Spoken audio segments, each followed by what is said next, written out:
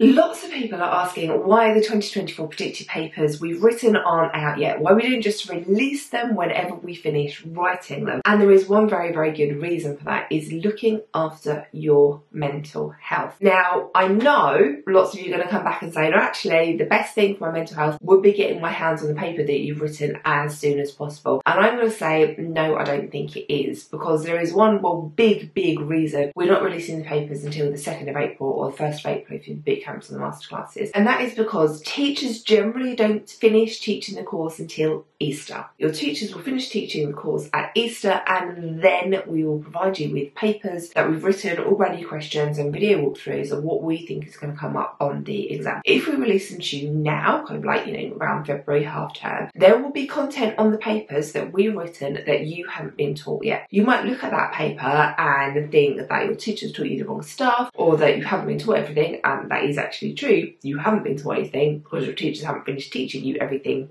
yet. Or you might feel really bad, you might stress and go and look something up. So we are not releasing them until the 2nd of April to look after you. And actually we have loads and loads coming out this year, which we've got maths, science, we've written papers for English, we've got geography, history, sociology, psychology, environmental science, criminology. We've got loads. We've got loads and loads are coming out this year, and they're all going to be out on the 2nd of April. And not only the papers that we've written, but we're doing the video walkthroughs for all the papers, and that is the why do we answer the questions like this? What are the examiners looking for? Because the majority of people doing these walkthroughs are examiners, so they know what they are looking for when they're marking an exam, because, well, they are the ones that will mark your exams in the summer. What we really don't want to happen is for you to get distracted by what we've written about on the papers, and for you to go into class and get really distracted by other things, like get really concerned that it's something on the paper that we've written about that you haven't been taught yet.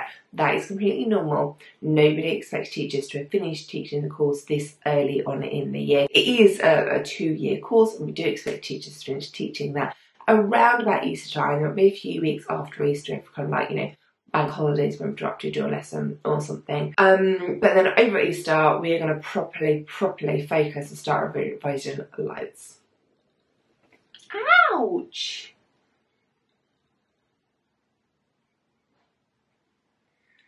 This is why in some videos I explain scratches.